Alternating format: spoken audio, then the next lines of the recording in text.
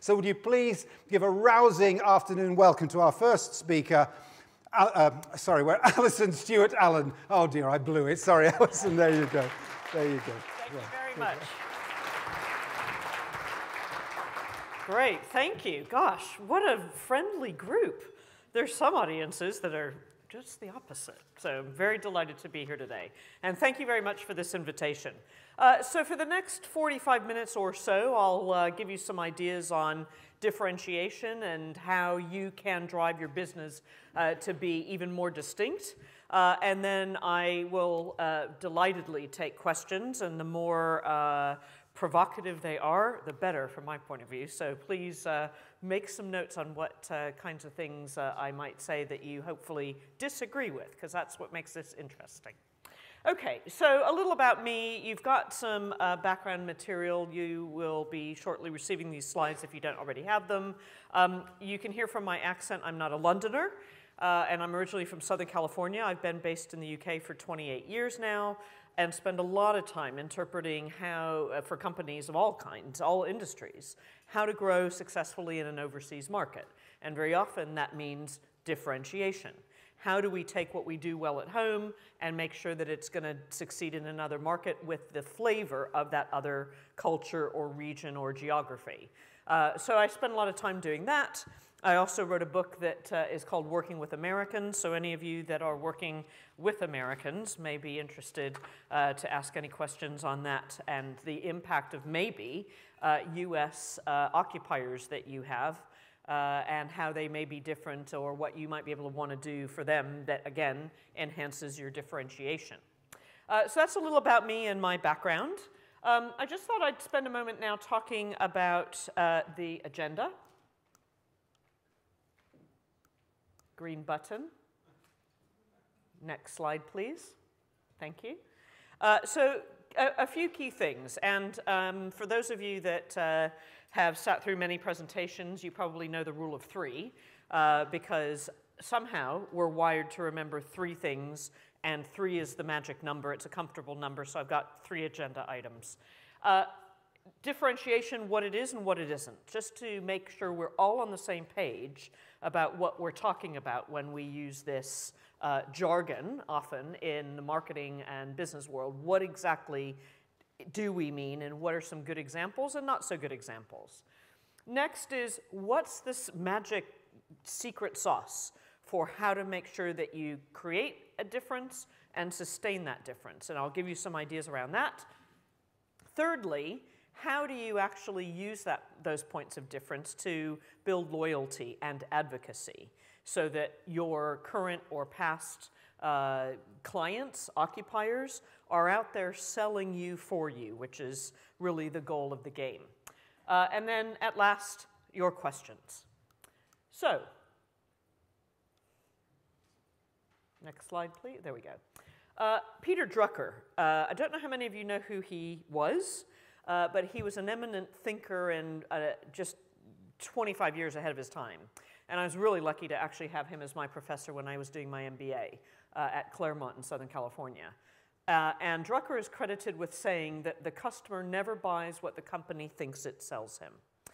And the reason I think that's a really interesting quote, especially in the business center industry that you're in, is because it's easy to make assumptions that what you think you're doing, you're selling office space, you're selling a friendly service and reception, you're selling some basic infrastructure, access, software, laptops, meeting spaces, etc. But actually, there may be something entirely different that you're selling that's a psychological benefit.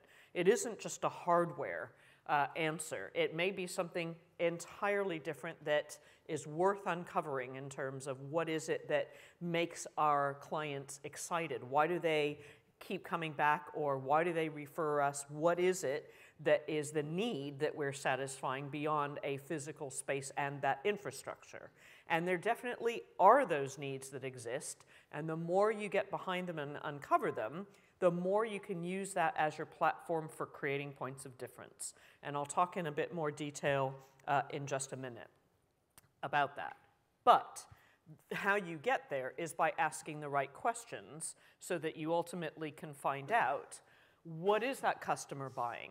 So what are the intangibles that make our proposition different? And the more you can ask and survey and do your research to find that out, the better. So one of the things I know about your world is the extent of disruption that is taking place currently. And no industry is immune. Yours is particularly interesting right now because of demographic changes, because of heavy traffic on roads in city centers.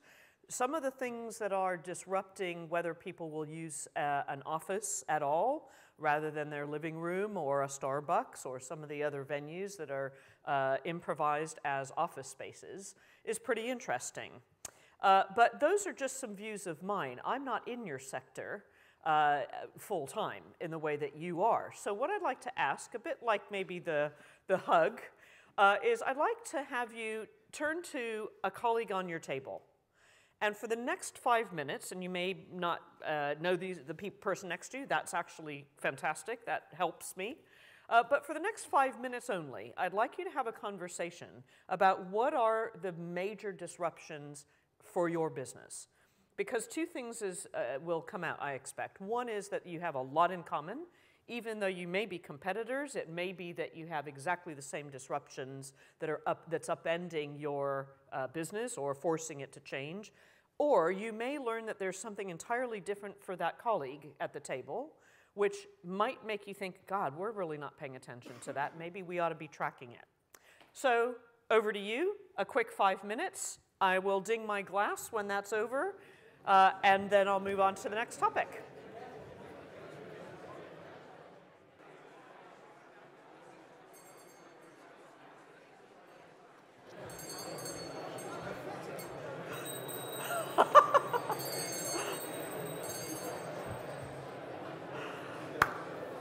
Great.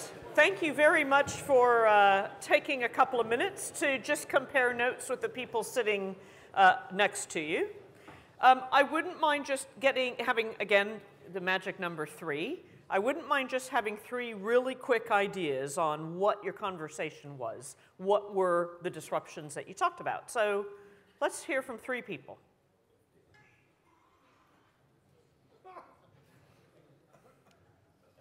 Yes, please. So, variety of different operators on the table, and as also suppliers to operators. So there's an element of technical disruption. People perhaps from the consumer side of the market coming onto our turf. The right moves of this world, who sort of grew up in, acting as estate agents and moving in and doing things like that. And at the same time, at the other end of the scale, new operators coming in and doing things differently. Yeah. And so everybody getting squeezed a bit. Yep, great, good, thank you. Yep, so more people coming into the market who are the unlikely suspects. Yep, there's another one here, please. Related was the change of competitors, from a competitor being a 5-year lease to being a coffee shop often. And so you've got this massive range of competitors with very different offerings and finding a space within that. Yeah, absolutely. So it's back to this point of difference. How can you sustain that? What is the space you've chosen to play in? And then how do you exploit that commercially? Great. And then I think I saw a hand near the back, at the very back. Come on, Mike. It's all right. I'm not a young man.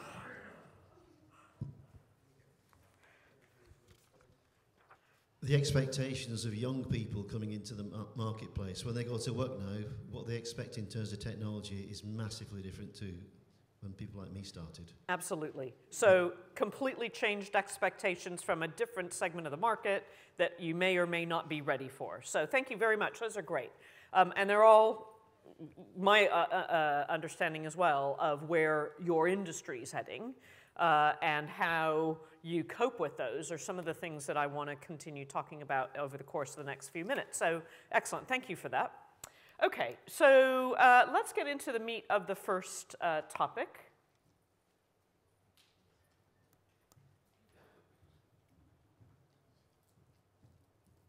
Great. What differentiation is and is not. So assessing your competitor set. So this is the geeky strategy consultant in me coming out. I started my career in that business. And basically what you're trying to do is decide what is the space we want to occupy and how are we going to make sure that we articulate our value in that space we choose to be in. And the reason for all of these pictures is because these are the places where people do their work, as you know better than I do. You know, it's the back of an Addison Lee on the way to an airport or to a meeting. It's in the Hilton Lounge. I recently, going through Paddington Station, there's a Hilton there for any of you that have had the pleasure of walking through as a shortcut to get a taxi on the other side of that hotel. You see everybody using that lobby purely for business meetings. I don't think there's anybody there drinking coffee that they bought at the Hilton. They're just there having meetings. Obviously, the coffee shops, Starbucks and Pret and all of the Cafe Neros and all the others are impromptu meeting places. And then, you know, the phone increasingly, the airport lounges, and of course, your own sofa. So you are competing with all of those places where people are choosing to do their work, when in fact, you could make a case, and I no doubt are making the case, that this is not where good business gets done. This is not where clear thinking happens. This is not where rich, high-touch interpersonal exchanges are really going on.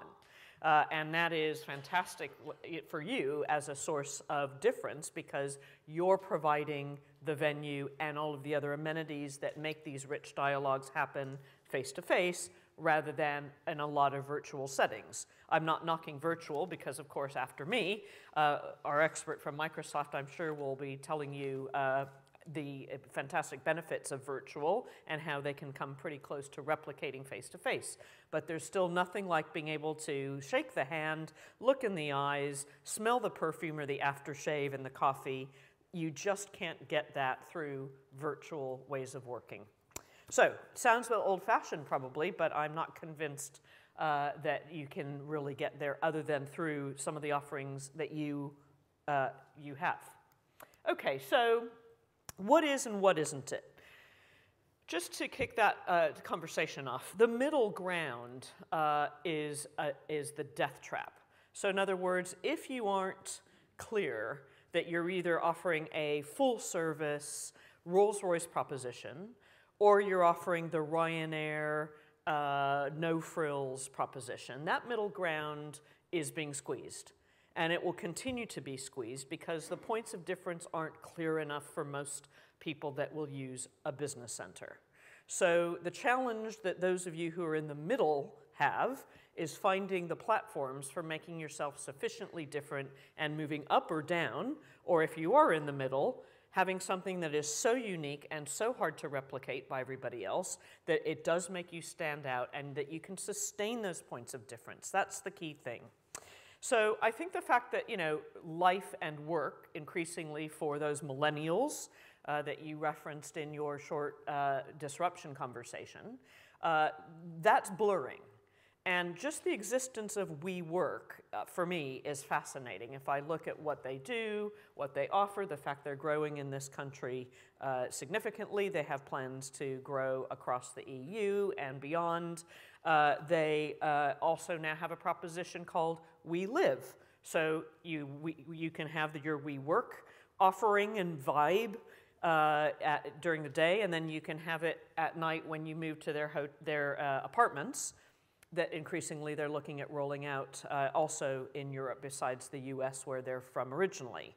So the thing that's interesting about that is that's a value proposition where they're threading through a promise at work and at home. And so the lines are blurring for the millennials and younger, sort of under 30s, who, you know, don't really make that distinction between work and life so much. So back to the space that you compete in, and, you know, what makes you be at your best. What are the assets that you have, both concrete, tangible assets, and the soft assets, which could be your culture as a business? How can you use that to, you know, improve and keep and attract customers and staff and all of these other stakeholder groups that have an interest in seeing you succeed? So when I was thinking about this, about what differentiation is and isn't, I came across a great article in a magazine called Monocle, which is kind of a lifestyle, trendy magazine that some of you may get and read. And they had a really great article about the London black taxi, and that actually the death of the black taxi can't come soon enough, according to this particular article and this writer, because the service is grumpy and the driver isn't really focused on the customer and the traveler in the back seat, etc. So they laid out a list of things that you could do to reinvent your experience. And actually, you're in the business also of offering an experience. You're offering a service. You aren't just offering a room and a physical space. It is a service.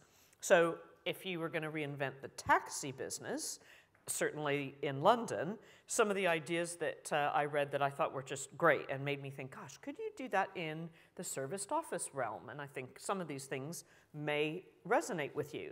So one was team up with local artists and designers. So, you know, you could imagine a Tom Ford or a Lulu Guinness or maybe a Stella McCartney taxi where they take certain London cabs and deck them out with their fragrance, with their colors, with their textiles on the seats. So that would be a point of difference, and certain consumers would say, wow, I'm going to wait for the Lulu Guinness taxi or the Tom Ford cab. Another might be that you get to play your own music through the docking system of the taxi. So, you know, sometimes, certainly for me, I have to suffer Radio 5 Live. No thanks. I'd rather hear other stuff. So wouldn't it be good if I could put in my own music? Wouldn't it be nice if I had fixed fares to certain destinations, Oxford Street, Gatwick, Heathrow, and other destinations that are popular, and then I just know what it costs, and I don't have to hope that I have enough money, and I don't have to go to an ATM or get a charge for using a card to pay for the fare. Provide a real service like talking to me and giving me tips about London or London living or a new restaurant that they've dropped someone else off to visit. When instead, you know, they're often on their mobile and they're yelling at their girlfriend or their mum very often. I could do without that.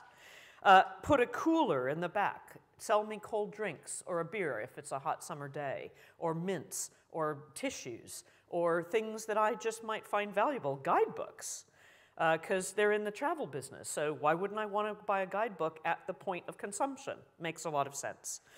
Maybe they should wear uniforms to professionalize how they look so that you know that there's some consistency across the drivers. Details on every receipt of who that driver was, so that if you leave your keys or your phone, as I'm sure some of us have done before, I certainly have, I know how to get them back because I know who that driver was. Maybe they should learn some foreign phrases. Maybe they could help consistently with the luggage. So you can see on a service dimension, there's a whole lot you can do with a black taxi. Now, you could take some of those ideas and apply them to your space. What could that look like? You'll get the pleasure of deciding. Going back to some of the things that you mentioned about people entering and encroaching into the business center arena from the unlikely parts of industry. You know, you've got, as you may know already, Barclays has Eagle Labs. So Barclays are trying to repurpose and make the most out of their leases when they're closing branches and turning those actually into office space like tech hubs for certain of their client base. Very smart idea, leverages a fixed asset. Why wouldn't you do that? But again, here's a bank, a retail bank, that's getting into the serviced office business. So what will that look like in the future? How will they leverage banking, if at all, and offer those services to that kind of customer? We'll see. Similarly, you've got apps. Headbox is one of them, as you all probably know, where you can book space pretty spontaneously. And you have different suppliers who are putting kind of like a hotel booking system, a bit like Expedia, but for office space. So we have a meeting room in our company on the 5th floor. It's often empty. I might as well just, you know, let it out, assuming there's some security behind the bookings, and get a 20, 30, 40 pounds for letting people use that space. So there's some really interesting innovations going on in your arena where there's almost like a spot market for office space. So that will no doubt develop over time as well. So these are some truly differentiated brands, some of whom are in the office, or excuse me, in the service arena, and some are in the personal hygiene arena. I don't know if any of you have ever been to Asia and Japan in particular, but there's a toilet manufacturer called Toto. And if none of you have had, or any of you have had the pleasure of using the Toto loo, you'll know that you probably need a degree of some kind to figure out which button to press. When will it blow dry? When will it squirt and clean? There's all sorts of interesting things that this particular toilet does, but it's truly differentiated. Now, who would have said we need to be different in the toilet industry? Nobody. As far as we know, everywhere we've probably traveled, a loo is a loo, and it looks the same pretty much everywhere, except when you encounter this particular toilet. So I trust you'll be able to Google this at some point and see what I'm talking about in terms of all of the features that this particular toilet can perform and do. It's interesting. All of these other brands, if you think about hospitality, Hotel du Vin, Malmaison, Premier Inn, they're all super different. They all have a clear positioning in your mind. They are all very different promises in terms of not just price, but quality of fittings, service, amenities, pools, not pools, and spas, not spas. And so the point is that even in a crowded market like hotels, and you're not a million miles from the hotel industry in terms of the promise that you're making to a client, then you can see that you go from, bare bones, no frills, to super high-end and full every feature offered for a 5-star experience. Disney is truly differentiated. Whether it's the media, whether it's the theme parks, whether it's the toys, they all stand out. They all have a shared value set that regardless of where you consume Disney, you will have the same kind of values applied. So I guess really the point of showing you these brands is because in my view, as a marketer, these companies have done a really good job of carving out what's important to them, who do they serve, what does the customer think they're buying, and knowing that, and catering for that, and being able to sustain that. So it's about being better or different, and ideally the two at the same time. So carrying on with this theme of what it is and isn't, Uber is really different from that London taxi experience that I described. Etihad is really different from Ryanair, and similarly, WeWork and Regis are different. Doesn't mean that there's a right and a wrong. So that's one of the tricky things, by the way, about this whole field of differentiation is, oh, we've got it wrong, how do we get it right? It isn't so much black and white. There are millions of shades of gray. And that means your challenge, but the rewards that come with that challenge is finding the spaces that are relatively uncontested, finding the things that other people aren't doing, and do them. And ideally, do them profitably. Not even ideally, do them profitably. Okay, so here's just a really quick example. On the left-hand side, I just did a screenshot of the WeWork website, just in thinking through this topic before seeing you today. That's the US site. Obviously, it's in US dollars, and they have different propositions. Again, you'll have a menu of different propositions, but the easier you can make it for the consumer, the better, the client in your case.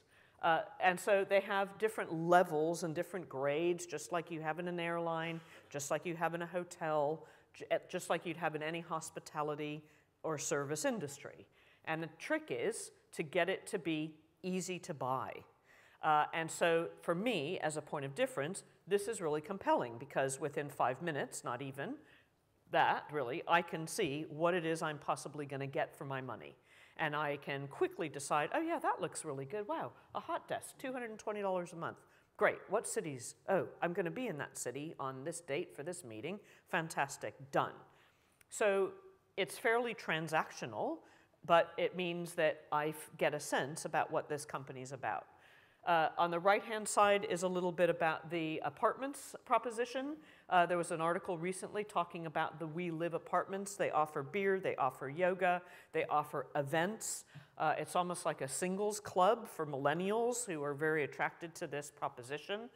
Doesn't work for me, but there is a market out there that loves this point of difference at home in a living environment. So it's just to show you what we mean by being different. The trick, as I say, is knowing what you can sustain as different, keep investing in it, and how you make it profitable. So how to be different? What's the secret sauce? So Coca-Cola is one of the best known, if not the best known brand in the world. They have protected the bottle design. It's patented. And anybody that copies that shape of bottle will get sued. They enforce it. And they know that this is a distinctive point of difference because of its high recognition. Even if you saw the shape alone, you would know that was Coca-Cola and not Pepsi and not own label, Tesco's own label, brown fizzy drink. You'll know it. So here's the secret recipe according to my experience. Clearly define the customer problem you're solving. Now that sounds really straightforward. Sure, we know what the problem is. They need a space. No, they don't. They need convenience. They need friendship. They need help. They need a tour guide. They need a concierge to run their stuff down to the dry cleaner. That's what people maybe need, not just a space. Create a customer experience that is these 4 things. It's got to be consistent, so across all your locations, what you're promising in one has to run through all of them. Intentional, it's planned, you've thought about it. There's no accidental, oh, maybe we could do that. I'll look into it. No, you have a fixed menu that you've thought about based on what the needs are of your consumer or your guest or your occupier. Different. Well, we've just been talking about some brands that are very clear in their position in the market that are profoundly different from each other, that have created a space. And then value adding. So something in the interaction with your business center or chain of business centers needs to add value to me. It's got to be more than, like I say, just a space. Processes and designs. Think about how you do your role. Think about how a client finds you and signs up, and that journey and that experience. Is it easy? Is it complicated? Is it friendly? What's the tone? How does that all feel and work from their perspective? You can use that as a foundation for being different.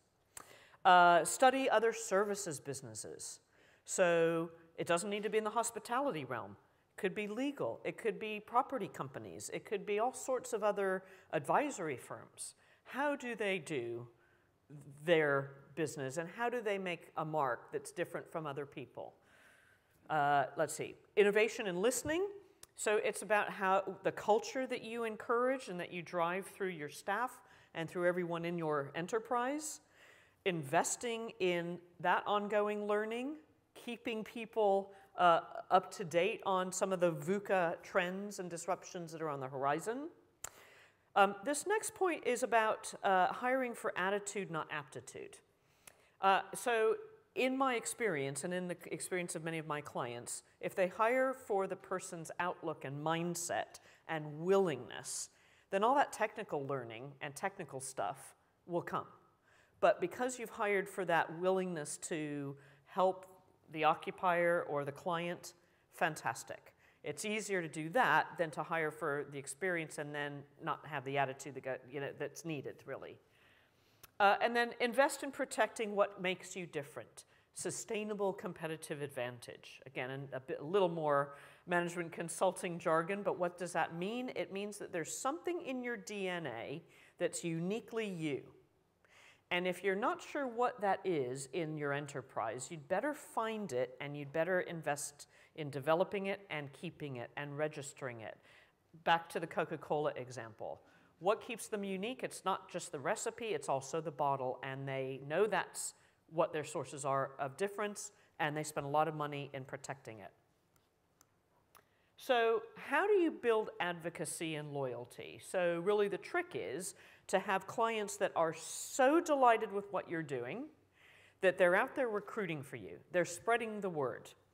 What does that look like? First thing to do is to understand the intersection of what matters to them, what's important to them, the attributes of your center or your location or your ideally bigger proposition, and how well you do against those things that are important. And what you're going to uncover, I can guarantee you, is that you are spending time doing things that aren't at all important to them, but that you're really good at. And the goal is to move in the upper right-hand quadrant, where you are doing really well on the things that really count. And the stuff in the other boxes is nice to do in some situations and circumstances, but generally it's the top right-hand edge. What do they care about, and how are we doing about those things? So it's back to Drucker's quote of, the customer buying what they think they're buying versus what you think you're selling them. And that reality check can be done by asking the question. And you can ask your tenants and occupiers the question at any points in that relationship. In fact, the richest source of intelligence are the occupiers that aren't with you anymore. They have tons of information about you, your competitors, and they will no doubt gladly tell you if asked. The second piece to the loyalty is this zone of affection. So the yellow square, which is in the top right, you only really get super advocacy when you're hitting 4.5 out of 5. That's 90 to 100 on satisfaction, which sounds like an impossible task. It is not an impossible task. You've already got these people currently in your fold or have had in the past who are there advocating for you. So the trick is to understand what is it you really love about what we've been doing, and how do we replicate that so that we get more people like you. So focusing on what's important, how you're doing, will get you to identifying that yellow square. So the second way you can make it happen, besides this gauge of importance and performance, know how you want to engage. So a lot of things you could do. First, start identifying clusters based on preferences. You can segment your occupiers in a number of different ways. Intensity of interaction with reception and other humans in the office. Use of technology. Sophistication around other aspects of what you're offering and whether they take up these offers or not. But you can cluster people into groups. So that's the first thing to do. Second, articulate a promise for each of those clusters. But don't go too fine. Don't have a cluster of one, and don't have a cluster that's so big that you don't really understand what defines that cluster from a different cluster.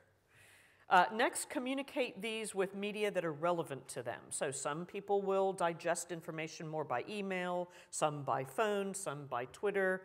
So as long as you know how these clusters are different and how you can reach them with your promise, that's the best thing. And finally, co-opt them in the process of development and research. They're willing, they're on your doorstep, they're in your building. They're willing to tell you lots and lots of things. They just need to be asked in a regular way and in the right way. Finally, track your success. So what kinds of things could you track? You could track referrals. You could reward those referrals.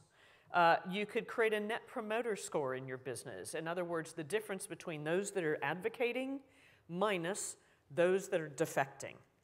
Hopefully that's a positive number in most of your, if not hopefully all of your cases. But by tracking it, it means you're monitoring it and you're gauging who's advocating and rewarding them versus what you can do to correct the ones that are leaving and why some of your clients may be leaving. Find out where they go and identify the cost for recruitment. So one of the things that could be really interesting is when you do that calculation, you may find that you can ideally narrow down which leads and which new occupiers and clients were referred from which efforts of yours. Is it advertising? Is it the hotel concierge down the road? Is it a friend? And how much it costs you to recruit one of those new occupiers or tenants. And then, because you know that formula, you invest in those channels. So we're on to the final bit here, which is the Q&A. And I'm hoping that some of the things I've said today have sparked interest in you in wanting to rethink how have we made ourselves different, where are we investing to stay different, how can we use the service and the human factor as well as the hardware factor for that difference. And now it'd be great to hear some of your thoughts and feedback on the back of that. Allyson, thank you very much indeed. Well, Pleasure. Thank you. Thank you.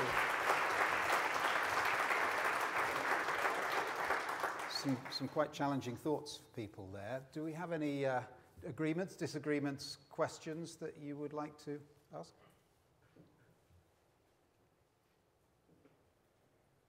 As usual, I've got dozens of the bloody things, but oh, you have. Somebody said something somewhere. Well done. Thank you. Please. Hi. Thank you for that. I was just interested to hear your thoughts on branded content and the idea that a lot of organizations now are trying to warm up their prospects by providing thought leadership and insight pieces about the spaces in which they want to draw attention. Yeah. And you know, the idea that once a prospect then gets in touch, you're really in the closing phase. You're not really trying to sell it at that point. They've done their desktop research, they've done their due diligence, and you know, they've got a good feel for it. They've started to make that emotional connection with the purchasing decision. I just wanted to get your thoughts on branded content and if that really is the watchword for 2016. Yeah. So branded content serves a great purpose for raising awareness and ideally driving purchase intent. In other words, putting you on their radar screens as one of the possible solutions for what they need. So the thing is, however, when it comes to a service, it's very often the case that they'll want to try it first. They'll want to see the tangibles. They'll want to see the space. They'll want to see the carpet. They want to see the room. Are the walls clean? You know, there's basic, almost hygiene factors, I think, that many occupiers or future tenants will want to check out before they make a commitment, and rightly so. The trick is knowing at what point you move them from this is a good idea to actually getting in the car or getting on the train or the bus or tube or wherever, whatever, bike, and getting to the location to physically see it. And so it seems that the more you have a regular communication with those people who have looked at your site, so if you're doing your analytics and you're seeing where they bounce out, and what they did like, and keeping in touch with them, that's great. That keeps it warm-ish, but actually there's nothing like getting people in face-to-face. So it's the events. It's maybe an open house. It may be putting on an expert speaker or talk in your center to draw people in, including the people on that list of potentially interested prospects, because then they're seeing other people, they're seeing the quality of your other occupiers, because there's also synergistic effects going on here, because you're promising a network to some extent, whether you realize it or not. You know, the other occupiers are a network for them. So that's also part of the promise, and it's very hard to do just by virtual media. Yeah. Yes, question please. here? Thanks. No, first, thanks. This is more of a comment, but first I got to say, man, what an all-star team you put together, Jennifer, for this presentation. Thanks for having me. Appreciate it. I just wanted to underscore real quickly two things that you said, and so much jumped out at me. But one of the things that also resonated, which I'd like to share also, is that the first 5 minutes that client is with you and the last 5 minutes when they're leaving are the most valuable, dynamic moments you'll ever spend. Especially you're setting up a relationship in the beginning, and when they're leaving, that person's walking out the door with so much valuable information. they're a walking mega focus group. And a lot of us lose that out in the opportunity. Yeah. Be it they're leaving for good reasons or bad reasons, whatever reason they're leaving, they have so much experience. You can learn so much for it. It's such an opportunity. So I heard that in what you were saying. I just want to underscore that. Yeah, thank you. Yeah, I agree. It's almost like an exit interview when you leave a company, when you leave your employer. I've never really understood why companies don't really have a great process for understanding what could we have done to keep you here longer. Hotels ask often, with tick mark sheets in the room, little suggestion cards you can drop in, but it's very hard to communicate high context things on a few lines on a suggestion sheet, really. So, can I just build on that? Because Yeah. that's one of the questions I wanted to ask. Finding out what people want in the future so that you can build towards that is pretty critical to being disruptive. Yes. But as Steve Jobs said, it's no good asking people what they want in the future. They probably can't tell you, and by the time you've done it, they'll want something else. If somebody had said to Henry Ford, or Henry Ford had asked customers, what do you want? They'd have said a faster horse. So clearly we can't ask people what they want. So what do you do to find out how people will respond positively to a disruptive thing for the future? So it's a really great question, because it's a question about innovation to some extent, which is that you probably already have some ideas of things that you'd like to do, but you're really, either you're not sure or, so one way to reality check your idea is to ask and test the idea. If you ask for ideas from your occupier, to this point, they can't articulate. Who would have ever said in a focus group, oh, I want a bagless vacuum cleaner? Nobody. It doesn't work like that. But what it is a combination of your intuition, what you think is the right thing to do, where you think the market's moving. You hear things like Barclays using its branches as office space for customers. So you're watching market movements, intuitively where things are going, you're hearing snippets of feedback from your occupiers, and what you just got to do what you think's the right thing to do. What would you want? If you were an occupier, what would you want to be offered? And very often that's where it starts. It's very personal. And if you look at some of the best business success stories, they've often been driven by someone that wanted something that wasn't on the market, and they set it up for themselves and invented it themselves. So it's the same thing. If you were the occupier, what would you want that isn't already there? And try it.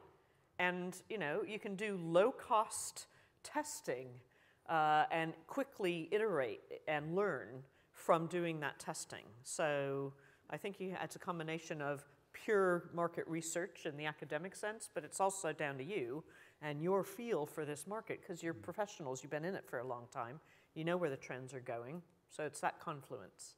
Talking to quite a few innovative companies with whom I work, that notion of experimentation, constantly experimenting, try it, guerrilla tactics effectively. If it works, build it. If it doesn't work, throw it out. It's a very different business model, very different approach, but it works, doesn't it? It does work. And actually you'll stumble on something through that process that you think, oh my God, this is a hugely different. No one else is doing this. We better protect it, roll it out, give it a brand name, trademark it, register it, do something, and tell the world, look, only in our centers is this feature available. So you do test and learn is really the best way to get to do that. Please, it's whizzing its way to you.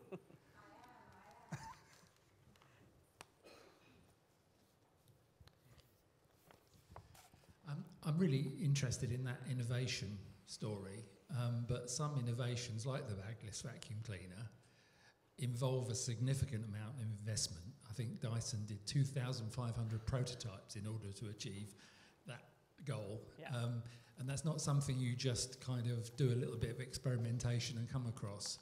So I'm just wondering if you've got any examples of organisations that have invested significantly and made a big gain through that process.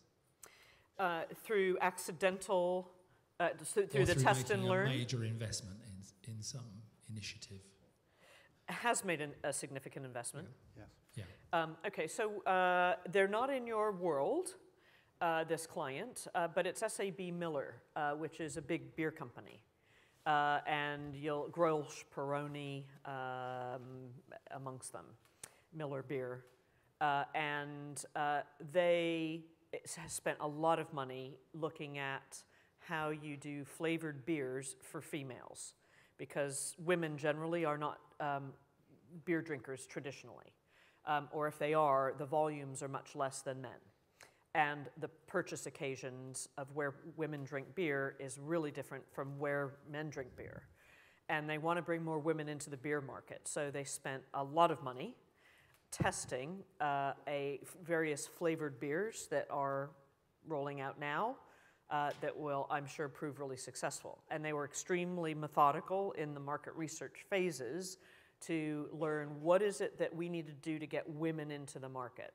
There have been female-only beers in the past. They've not at all been successful. But SAB Miller want to create something for men and women, but that's skewed towards women, and spent millions doing market research around the world to find what are some common things, because they are a global platform business. So what they do in one market ideally should become, if they can invest in it, a global brand that plays in every market. So that's one example. But yes, they spent a lot of money. You know, just because you spend a lot of money, though, doesn't guarantee success. I mean, there are a lot of companies that have spent millions and aren't with us anymore. So about how good you're listening is really what it's about. I'll give you another example of a company that spent millions on R&D, and it is close to this sector, and it's the one I used to work with, which was Hilton. And we spent millions on this kind of experimentation, on forming innovation hubs and working with customers.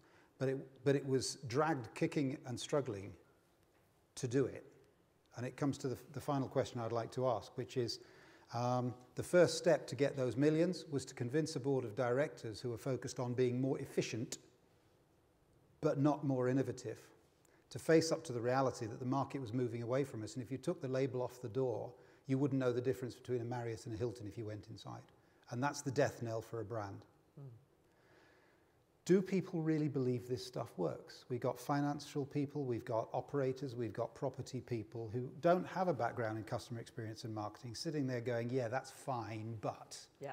So what can you say to convince people that actually, if you invest in this stuff, because it isn't easy and it isn't cheap, it works. It gives you an advantage. Yeah. You make more money. You become the John Lewis of this sector, who are the most profitable retailer in the UK per square foot. Yep. But it's not by accident. So it isn't. How can you convince us that this is worth the journey? Because you need to get out more, in a nutshell. Okay. Could you expand on that? Yes. You need to go talk to these customers and these occupiers and find out why they chose you and not the competing center. What is it about your center beyond location? Because location is a huge driver, and I know that. But there's more than just the location. So what is it that was the compelling or series of compelling things? And when you know that, you can use that to make money, because those are your sources of value add. Because what's a commodity is the physical space. What's not a commodity is everything else. And provided you know where value is determined in the eyes of the occupier, then you know how you can manipulate that item. It's sort of incremental utility. What's the incremental utility for me? How much more am I willing to pay to have a faster broadband speed? And when you know how much more someone's prepared to pay for that, then you have an investment decision. Do we do it? Do we not do it? But until you understand the utility in the eyes of that occupier of the various options that you offer, by deconstructing the offer, only then can you reassemble those components into something that is more synergistic than if you just offer each one alone. So the trick is to unpack it, look at the value in the eyes of your customer, your client, and then reassemble the offering in a different way, leave some stuff out. You don't have to do everything. In fact, you shouldn't do everything. You should be very focused and do some things that you're really good at and that make you money. So, That's I love what that do. expression you just said. The commodity is the property. Everything else isn't. That's right. But much of the time we focus on the property, which is the commodity. Ladies and gentlemen, please join me in thanking Allyson Stewart-Allen. Pleasure. Well done. Thank you for having me. Thank you very much indeed. Thank you so much. Well done.